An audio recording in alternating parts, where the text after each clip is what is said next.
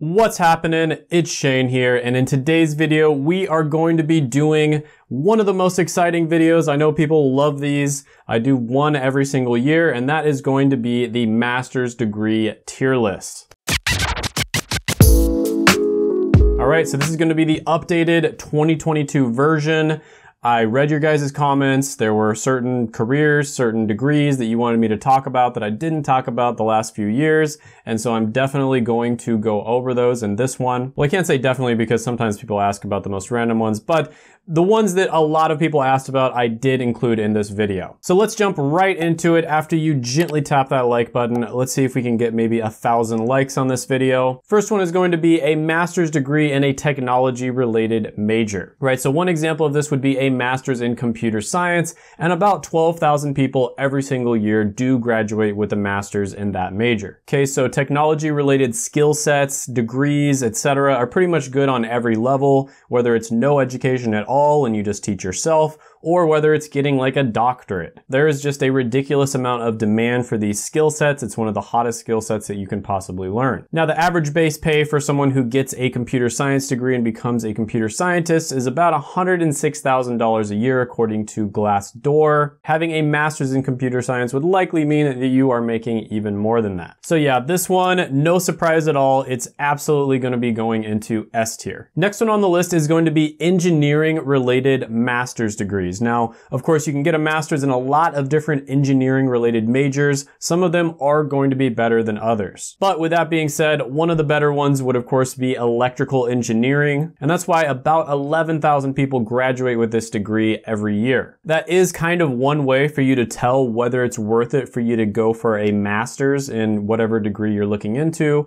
is look at nces.gov, the National Center of Educational Statistics. I believe it's .org. I apologize. I'll have it pop up on the screen, and then see how many people graduate with a master's degree. And a lot of the time that will give you a clue whether it's going to be worth it or not. But yeah, electrical engineers make on average about $95,000 a year. And if you had a master's degree, you would likely make more than that. This one is also going to be going into S tier. Next one on the list is going to be a science related master's degree. So for instance, you might get a degree like biology. About 3,000 people every year get a master's in biology. Now, one career path you might go down is becoming a research scientist. They make about $97,000 per year. Now, when it comes to science related degrees, a lot of the time you are going to be forced to get a master's, forced to get a doctorate, especially if you want to get into some of the more coveted careers. A lot of the time, unfortunately, science degrees at the bachelor's level are not very good, but sometimes it can be worth it when it comes to getting a master's.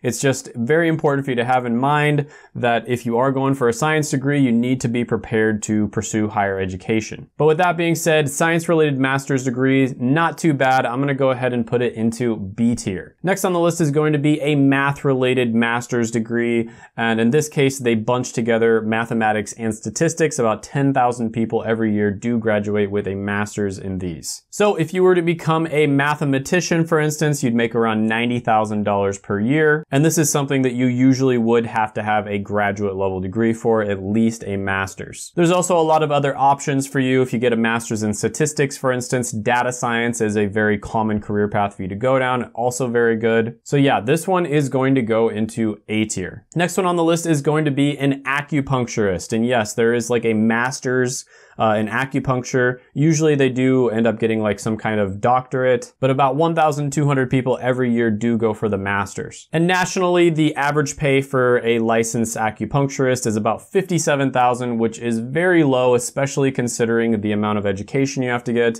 and the amount of student loans that you'll likely take out. I did a video where I talked about the average debt to income ratio that was reported on Student Loan Planner, which is basically this organization that works with people who are deep in student loan debt. An acupuncturist had one of the highest debt to income ratios at about 4.6. And that means that the average person working with them had 4.6 times the amount of debt than what they made every single year. So if they were making $100,000, they had $460,000 in debt on average. So yeah, this one, unfortunately, when it comes from a financial standpoint, not worth it. It's going into F tier. Next one on the list is going to be an art-related master's degree, and the example we're going to be using is music. About 2,100 people every year graduate with a master's in music performance. Now, one thing I will say about like art-related degrees, like music for instance, is for 99.9% of people, especially getting like a master's or a bachelor's, it's not going to be worth it. There is those odd 0.01% where you're just some kind of like prodigy, you know, you're a classical guitar star. Maybe you're able to go to Juilliard and work with some of the best classical guitarists in the world. So yes, there is that exceptional person where getting a master's, getting a doctorate can be worth it. But for the vast majority of people, this is not going to be the case. Now, if you are able to, you know, get a master's, become an artist, they make around $63,000 a year on average, but that is a huge if because a lot of the time people are not going to be able to find employment. So yeah, this one is definitely going into F tier. Next one on the list is going to be a college professor who has a master's degree. Now, usually, if you have a master's degree and you want to be a college professor, you're only going to be able to work at like community colleges. Generally speaking, universities will not hire you full time. And so you'll likely be making less than somebody who has a doctorate. And that kind of makes sense because you know, getting a doctorate is a lot harder. But with that being said, professors nationwide, according to Glassdoor.com, make about $114,000 a year. It's also a pretty sweet job, has very high job satisfaction. The debt to income ratio is not bad, but it is very difficult to become a college professor. I mean, think about it. There's thousands and thousands of people graduating with doctorates every single year. What percentage of those people are actually going to be able to become college professors? Maybe 1 in 100. But if you are able to pull it off, it can be a very cool job. And so for that reason, I'm going to go ahead and put this one into A tier. I mentioned this one before, but data science, and specifically if you were to get a statistics degree and get a master's in it. About 3,100 people do graduate every year with a master's in statistics, and a lot of them will go on to become data scientists. So if this is the exact career path you go down, it is super, super good. This is one of the most valuable skill sets you can learn. And data scientists make on average about $117,000 per year. So yeah, this one, clearly it is going into S tier. Next one on the list is going to be a master's in business administration. And it's difficult to say exactly how many graduate every year because there's different types of MBAs, but it's estimated that there are over 200,000 people who graduate every single year with a master's in business administration. So that is a lot. Now, in some cases, it can be worth it. You know, you can get a master's in business administration while you get your other degree. In many cases, you can kind of integrate them together. You know, in my example, in my career in pharmacy, people who got their MBA and their PharmD degree make on average about $15,000 more per year. So that's a little bit more than 10% more. But it's hard to say whether that's because of the fact that they got the MBA or it's because the types of people who want to be in leadership positions. And so therefore they would, you know, likely become managers. And of course, managers are going to be making more, would also be the same type of people who might want to pursue an MBA. So again, it goes back to that old question of correlation or causation. Really hard to tell which one it is. But with that being said, managers on average in the United States make about $80,000 per year. So I'm going to go ahead and put this one into B tier. And then the next one we're going to be talking about, very similar, also going to be going into B tier, and that is just all of the other business-related master's degrees. So for instance, international business, about 1,900 people graduate every year with a master's in it. Now, to be completely honest with you, when it comes to business, when it comes to these types of skills, I really think you're very limited what you can learn in a classroom, especially when it comes to higher education. You're very limited. A lot of what you're going to learn is just going to be working, practicing, on-the-job training. But people who get a master's in international business and work in this type of profession make around $71,000 per year. There's other examples where it can be pretty decent. And so for that reason, I'm also going to put it into B tier. Next one on the list is going to be a master's level teacher. This is somebody who has a degree in education. they become a teacher, but they actually have a master's, not just a bachelor's. And about 20,000 people every year do graduate with a master's in education. The average instructor in the US makes about $60,000 per year. And with a master's, you would likely make a little bit more. So this is another one where it can be worth it for the right type of person. You would make more money with a master's than you would with a bachelor's. But overall, teachers really aren't paid all that well, unfortunately, in the first place. So getting a master's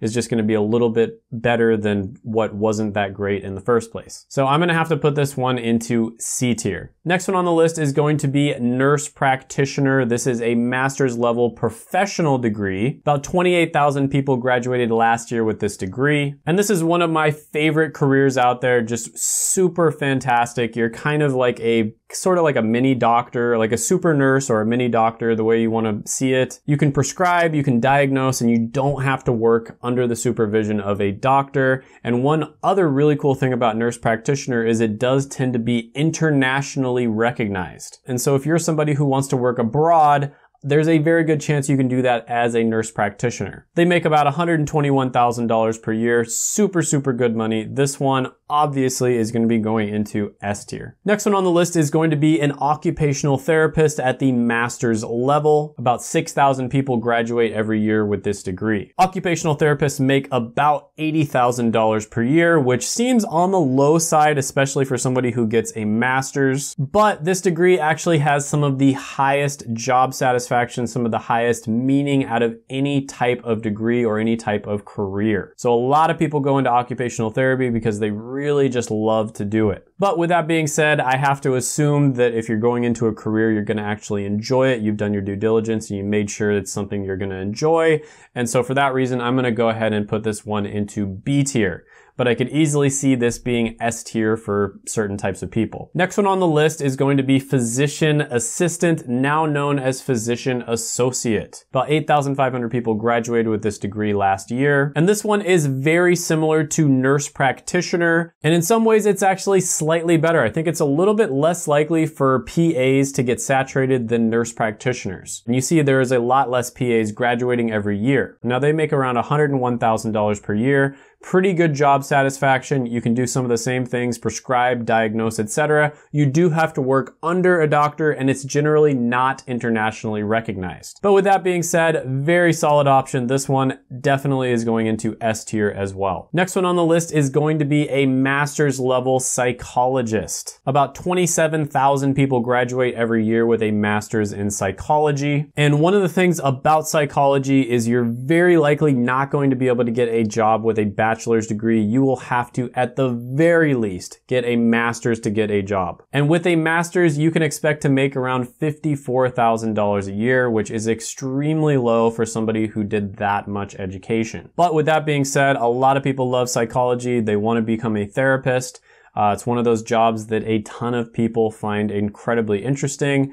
And so for that reason, I'm going to go ahead and put this one into C tier. Next one on the list is going to be social science, liberal arts / humanities master's related degrees. So one example of this would be multi or interdisciplinary studies. About 10,000 people graduated with that degree last year. So one example would be maybe a master's level anthropologist, and you'd expect to make around $52,000 per year. Can still be pretty difficult to find a job depending on which one you do. And as you see, especially for a master's degree, that's pretty low pay. So yeah, this one is going to go into D tier. Next one on the list is going to be a social worker. This would be a master's in social work, or MSW. About 29,000 people graduated with this one last year. And this one is very similar to psychologist, slightly higher pay actually. They make around $63,000 a year. But yeah, very difficult job. Doesn't really pay all that well, not a ton of opportunity. This one is going to go into C tier. Next one on the list is going to be a speech language pathologist. About 3,800 people graduated with a master's in this one last year, and they make around $83,000 a year, which isn't bad. So yeah, this one, very specialized medical type career. You help people who have either eating or speaking disorders, and it can be pretty decent. This one is going to go into B tier. Check out my other videos right here. I made them just for you. Go ahead, gently tap the like button, hit the subscribe button, ring the notification bell, and comment down below any thoughts, comments, criticisms, etc. that you have on the video, and I will see you next time.